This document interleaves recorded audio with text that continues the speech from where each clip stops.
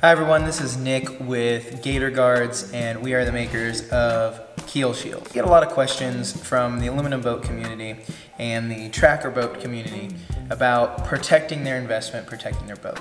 We get a lot of questions about the Keel Shield and how do you install it? Can I install it? Because there's a little bit of a misperception out there that you can't install a Keel Shield on an aluminum boat. That is untrue. About 2/3 of the brands out there, welded aluminum hulls, our Keel Shield works great on.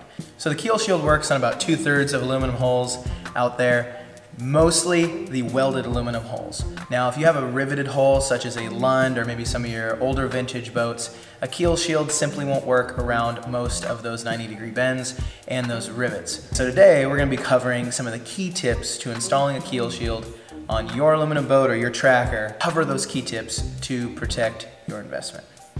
Just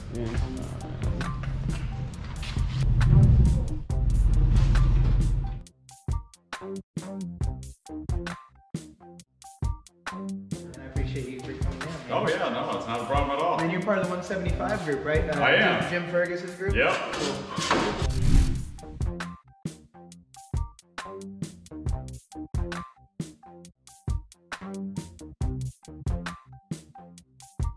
So items included in the product are the squeegee, the adhesion promoter, and the Scotch-Brite pad. Additional items you will need outside of this kit will be a marker, a tube of RGB silicone, some rubbing alcohol to clean the hull surface, tape, paper towels, and a way to measure and mark your space out for your product.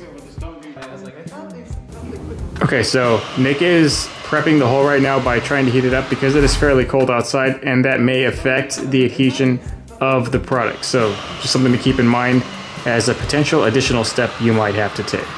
But we do this to both the hull and to the Keel Shield once we unwrap it. So for the Keel Shield, people have a misconception that you can install it over this welded beam right here you find on many of your welded aluminum boats. But the Keel Shield actually is flexible enough due to that rib design to be able to mold over that welded keel section really easily, especially if you add some heat, you lay this in the sun, or you use a hair dryer or a heat gun to be able to warm this up. It's extremely flexible and is able to mold over that keel really easily.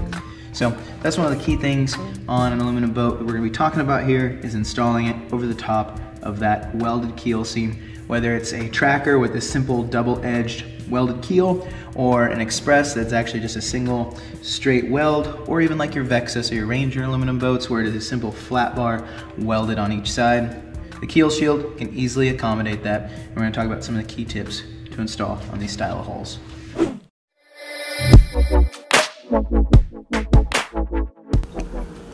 So after the hull is all nice and prepped, we start to space out where we think we're going to put it.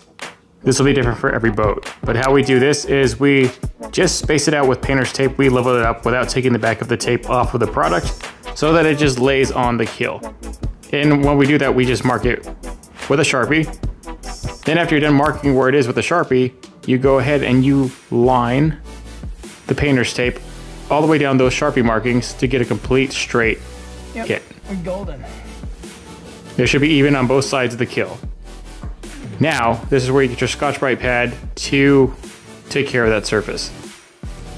The purpose of the tape here is just a template to make sure that where you scuff stays straight. That way when you put on your product, it will look straight and you won't see any scuffed up areas outside of the adhesion. We've scuffed up the hull to be able to start prepping it to install our Keel Shield. Pulled off the painter's tape, so now you can see there's a clear line there where the area that's been properly prepped. You can see just that light shade. All you're doing with this scuffing pad is opening up the pores of that paint. It allows the 3M adhesive to get the best bond possible versus this nice, clean, smooth. This is just lightly scuffed with that red Scotch-Brite pad. After you've prepped the surface with a Scotch-Brite pad, make sure to clean it and make sure that all of the residual paint you've scuffed up is completely off the surface of the boat. So once you've gotten the hull scuffed up and marked out here, you can see where you need to apply your adhesive activator wipe. The adhesive activator wipe is a must for aluminum hulls. It helps get that adhesive, a nice initial bond to the keel. So we're going to tear this bad boy open, and we are going to cover the area that we've prepped with this adhesive activator wipe.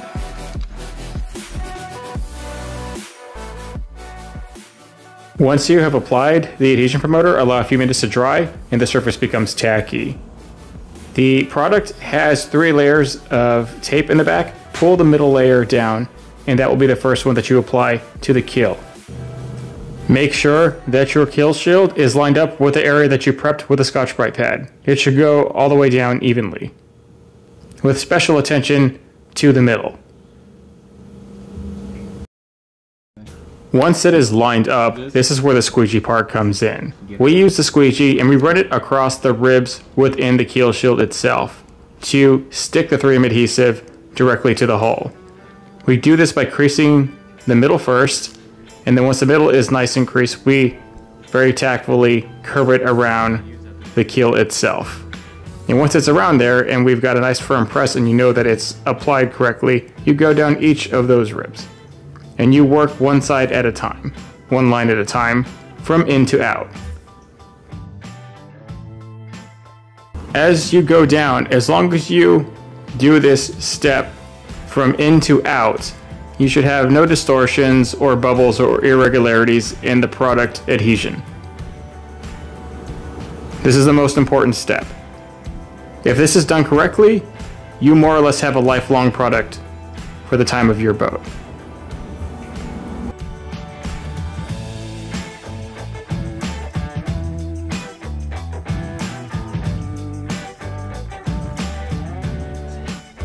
Once you've got all sections ran down and it's all pressed against the hull, go ahead and give it a lateral squeegee on both sides. Go ahead and do this fairly copiously to make sure there's a nice even squeeze on the 3M product. Because this keel is not a straight triangle and there's this little divot, we're going to have to fill the top with sealant.